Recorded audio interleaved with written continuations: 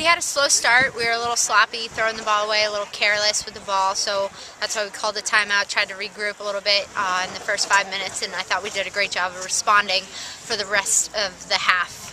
We did a good job of executing on our shots. I thought our shooting percentage was great.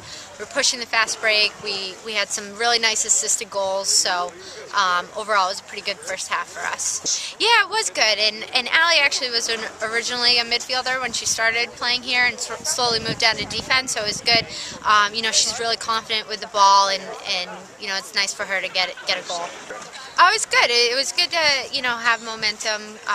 You know, being 7-0 going into the game is great, but you know, we're going to have to really pick it up, and we can't play like we did today and expect to win on Saturday. We really have to clean up a lot of things. We have way too many turnovers, and just we're overall careless with our play. So we got to clean some things up before Saturday. Yeah, I'm really excited.